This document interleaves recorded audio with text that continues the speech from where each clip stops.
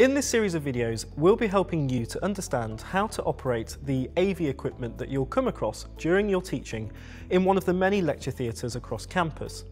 And we hope that these guides will help you to feel more confident when setting up each type of space for your specific teaching and learning activities. This video focuses on lecture theatres where the audio-visual control panel is built into the display for the desktop PC. For example, in the lecture theatre located on the ground floor of the Lectern building, which is where we are now. When you enter the room, you should find that the PC has been shut down by the previous user of the room. A Lincoln logo will display on the control screen, and you can touch anywhere to start. If you find that the system is still powered on when you enter the room, you'll see a preview of the desktop and a range of buttons to control different devices. Please remember that we highly recommend you shut down the system at the end of your teaching session using the power button in the top left-hand corner. So, let's explore the touchscreen control panel and the tools available to you. The lights button, when pressed, will present you with the following scene options.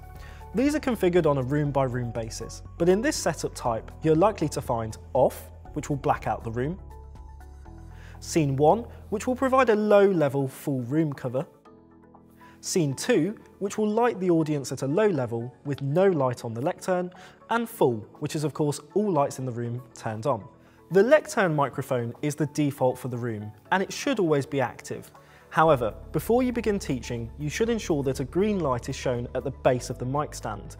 If this is not the case, simply press the grey button just below the light. The microphone button on the control panel will allow you to adjust the sensitivity of the additional handheld and lapel microphones, which can be found in a docking station on the lectern, and we will look at these a little later in the video. On the right side of the control panel, you'll find the volume controls for the computer's audio output. You will use this if, for example, your PowerPoint contains a video, in order to ensure the output level is right for your students in the room. There is also a mute button, which you can toggle on and off as required. The camera control button, as with the lights, provides you with 4 helpful presets to choose from, and the camera will move into position shortly after you select your desired setup. There are also more manual controls for adjusting the camera's position. You can pan and zoom as required, and this is the camera that will be captured in a Panopto recording if you include camera capture as part of your session settings. The Inputs menu allows us to select which device is displayed on the projection screen and switch between them throughout your session, as is necessary in your teaching. The PC option will display the standard university desktop computer onto the projection screen. This should be selected when you want to log into the computer and, for example, show a PowerPoint or other teaching content that you're accessing through the Windows desktop. We will look at logging into the PC in just a moment. The HDMI button will allow you to connect an external device using the spider dongle supplied on the lectern. You'll notice that the dongle contains a range of connectors, and depending on the device you want to use, you can select the relevant connector. We can use, for example, standard DisplayPort, mini DisplayPort, HDMI and USB-C. It's important to remember that regardless of which connector piece your device uses, you will still select HDMI on the control panel. The room features a dedicated cable for devices that require a VGA connection, and you'll need to select VGA on the control panel if this is the input you're using.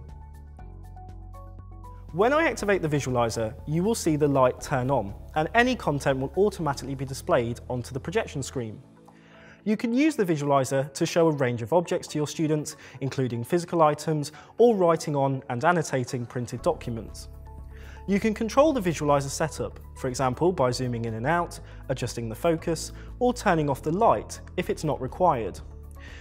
This is all done through the control panel. You do not actually need to use the controls on the visualizer itself. The room is equipped with a Blu-ray player. You'll usually find this located below the PC monitor in the computer stack. This can be used to play Blu-ray and ordinary DVDs as well as CD discs. When the option is selected, the output will change and display to the projector, and this can be controlled entirely from the PC. There's no need for a remote or to use the buttons on the device itself. You will see on the screen the usual options for ejecting and closing the disc tray and controls to, for example, play, pause and stop. The image mute button will allow you to temporarily hide what is being projected, for example whilst you log into the university desktop or switch between applications. Simply press the button once to blank the screen and again to return to your desktop or other input. As previously mentioned, the Lectern microphone should already be turned on, but you can use the controls located on the left-hand side of the screen, as with the additional microphones, to adjust the volume output and mute temporarily if required.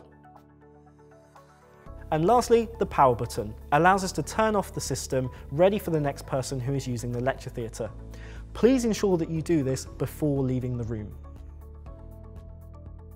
At the top of the computer screen, you will see a smaller window, which displays a thumbnail of the university desktop. Simply press this once to open it into full screen mode. You can return to the room controls at any point by pressing the button in the top left-hand corner. You can now log into the PC as usual, entering your university username and password.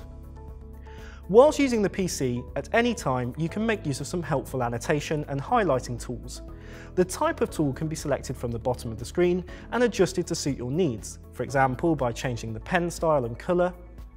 These tools can be used to annotate anything shown on the screen, for example websites, videos and your documents.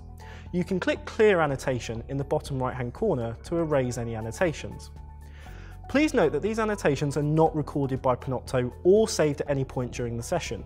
Therefore, you should use, for example, the annotation features in Microsoft PowerPoint if you'd like these to be captured in a Panopto recording. We have now covered all of the available settings for this type of lecture room and control panel. Now, we're going to further explore the microphones available in this space. The Lectern microphone will be active by default. This is the main microphone for the room, and you should remain in the Lectern area when it is being used for a recording. If you would like to move around the room and away from the Lectern, consider using the lapel or handheld microphone.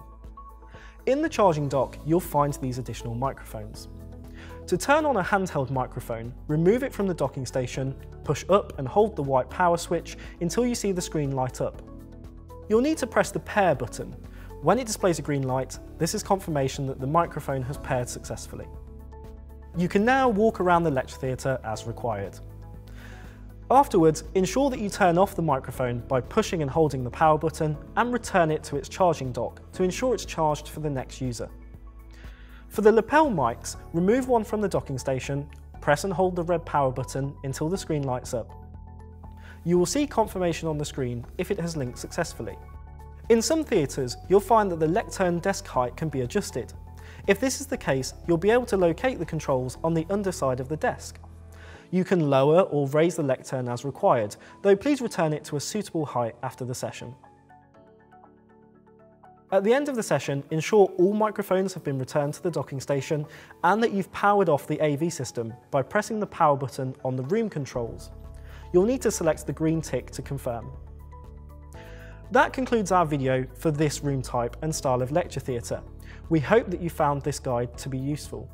Please remember that if you have a technical problem, immediately before you start teaching, you should call the ICT service desk directly using the phone provided in the lecture theatre.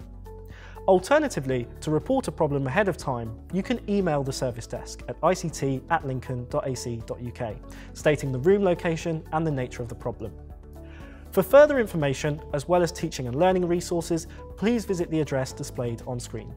Thank you.